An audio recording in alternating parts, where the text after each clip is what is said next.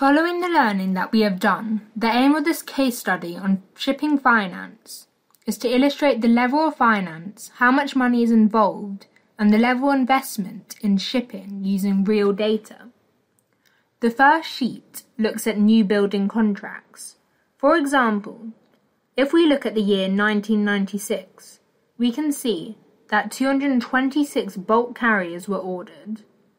Please note that the values are in millions, so if you add 6 zeros to this, 226 bulk carriers were ordered with a combined value of $5,344,000,000. There were 278 container ship new building contracts and 156 tankers over 10,000 deadweight tons, with the total values for each ship type. In this column, we can see the total number of new building contracts. For example, in 2020, there was a total of 620 ships contracted with a total value of $26,722,000,000. You can use this data to illustrate the change in the number of ships ordered over a period of time, for example. The second sheet looks at activities in the capital markets. Companies' activities in the new building markets and how much money is being traded on capital markets. The information here gives us a snapshot of the amount of money being raised by companies in the capital markets to buy new ships. The third sheet has more data with more details about what is happening in the capital markets. The previous sheet was only a snapshot, but this sheet has a lot more detail.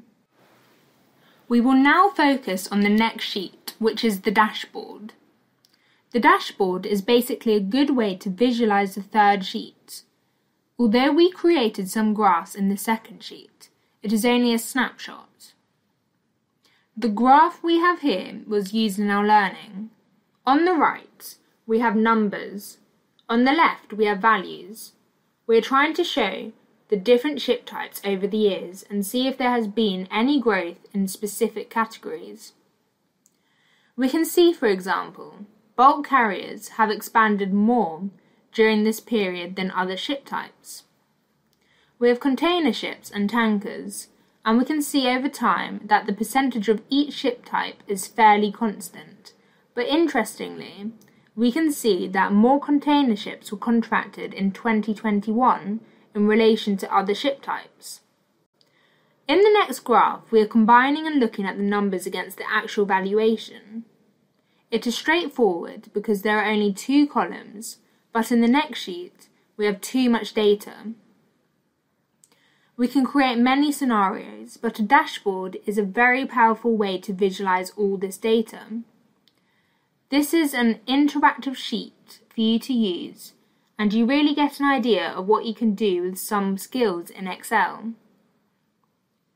This graph is fixed based on the data in the previous sheet. Here we have an overview of the different stock exchanges. If I click on this, we have the London Stock Exchange, which is linked to the data and the illustration. We have the sum of US dollar equivalent, which represents the amount of money that has been financed in shipping, in dollars.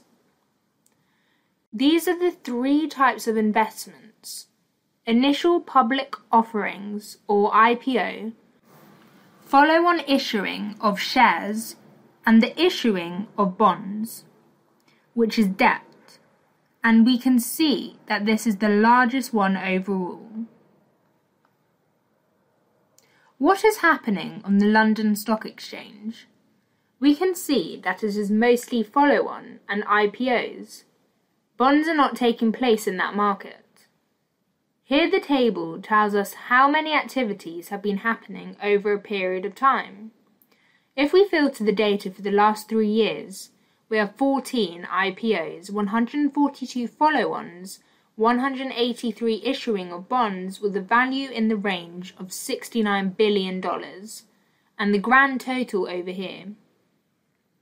We also have some categories of what the different types of investments are related to. For example, companies raising money for green sustainability, and this data has been classified as green. We also have a category of companies raising emergency funding related to COVID. And if we use this filter, we can see that it is mostly debt or bond or issuing of more shares. We can see the number and sum and the years, which of course do not date back too far.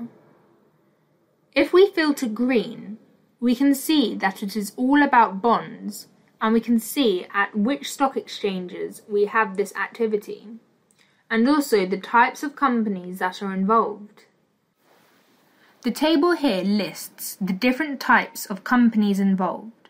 For example, if we click on shipyards, we get an overview of the financing involved and at which stock exchanges, etc. It is useful for you to work with the data yourselves and build your own different scenarios with it.